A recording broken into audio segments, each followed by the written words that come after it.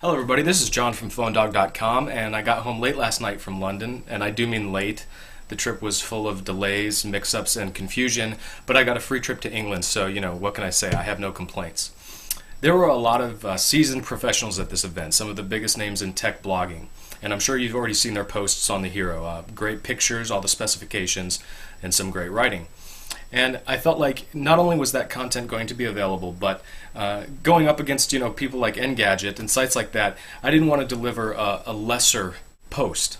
So I decided to approach this from a different perspective. If I hadn't gone, I would be wondering what goes on at these things. What is it really like to be there? So I've decided to try to deliver that experience to you through a series of videos, and I'm not really sure how many yet because I'm not done editing it. After the unveiling, they broke us into groups of 8 to 12 people, and then we got to spend time with one of 3 executives for about 20 minutes. My group was fortunate enough to be placed in a room with HTC's Chief Innovations Officer, Horace Luke. Also in the room was Cool Hunting's Tim Yu, and Cool Hunting is a site dedicated to style and design. So Tim Yu was asking Horace Luke all kinds of questions that got him speaking pretty passionately about the design of the Hero, and I think it's fascinating stuff, and I hope you enjoy it. Let's get to it.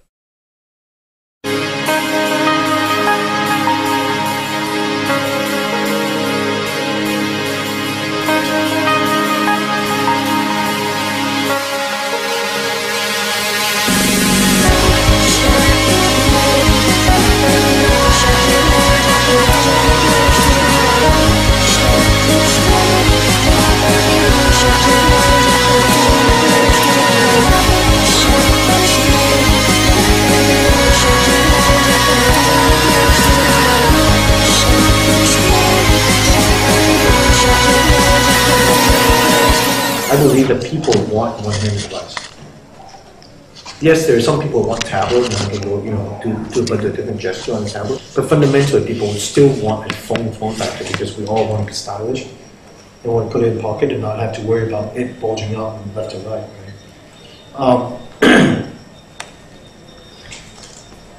So the form factor actually came from this kind of ergonomic fundamental, and then on top of that, I think feeling the product is very different too. When you touch something, you buy a thing, you can tell when you put your fingertip on it is whether or not it's leather or fake leather. You can feel it. You can feel if something is different. And in our case, this feels different because it's just very soft and almost ceramic-like. And most people don't know why it feels like that. But they just know that it feels special and different. And we want to do that. And then, of course, you guys look at a lot of style and design, right? You see people exploring different textures and different materials. That's what, same thing with phone design. Phone design is getting to be this very fashion-driven design. When you leave your phone at home, you go back and get it. But if you leave your wallet, you can probably borrow money from your colleague to get through the day. It's okay. But you lose your phone, oh my God, end of the world, right? You go home and getting that phone, or you calling everybody trying to figure out where did you leave that phone? These are lifestyle statements these days. Why have something that look like the guy next door that has the same thing? That's what I push my team to go do, and that translated into UI, translated to hardware. So did you have a particular subset of people in mind that you were designing for? I think it's if you ask people what they want for a design, they won't tell you. They can't because they don't know. But they can judge. They can say I like or don't like it. That's it. I like it or I don't like it. What we want to do is create something that was eye-catching, that was a controversial, conversation piece. That at least it looks a little bit different than anything else you have in the market. That to me is the most exciting part. Is to create something that people can aspire to, look at and go, wow, that's kind of cool. Have you seen that HTC phone? Which one are you talking about? I'm talking about the one with the angle. You can go like this, bam, instantly, right? Easy to communicate. I think this is a great design because it pushes the boundary of what people are comfortable with, calling a phone as a design, and the UI.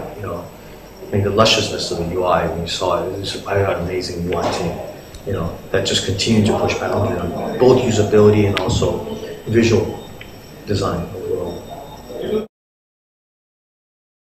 Getting a bit more specific, how did you guys accomplish the sort of anti-smudge? It's a coating that we put on the screen. The anti-fingerprint isn't exactly it's like waterproof versus water resistant.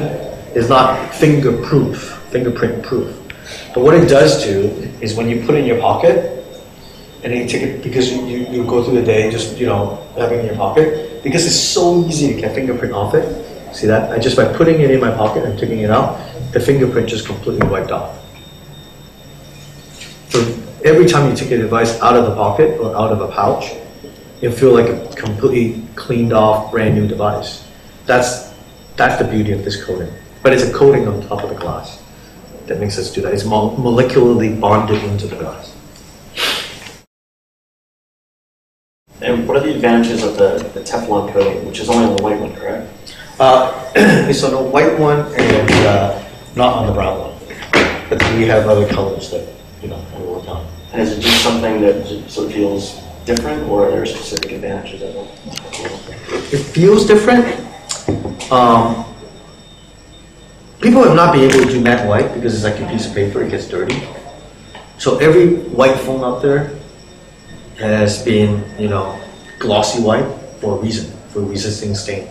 But we wanted to do something almost like ceramic, almost like porcelain. And that was the vision. And in order to do that, they had to develop a new paint process.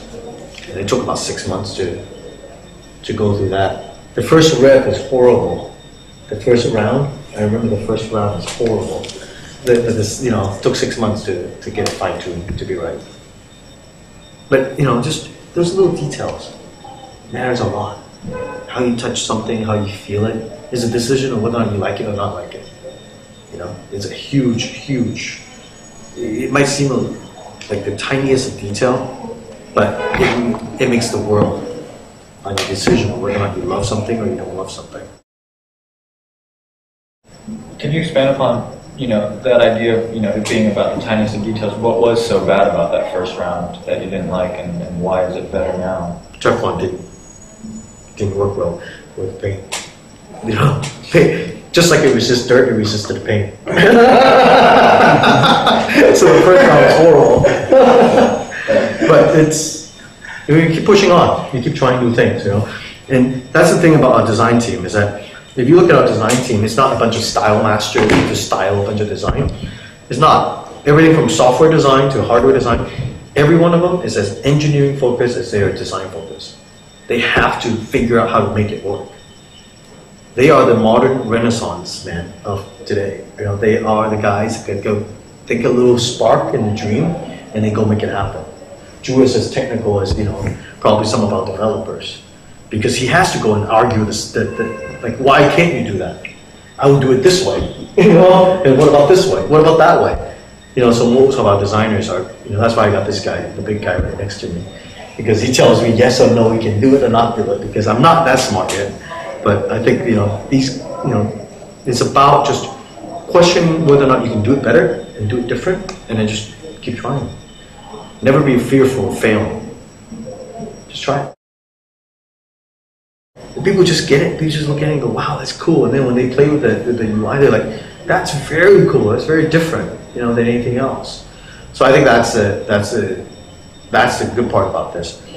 I think the good part hasn't started yet, though, because I really look forward to all the developers, because right now, I would say honestly, you take the G1, it's still a very nerdy phone.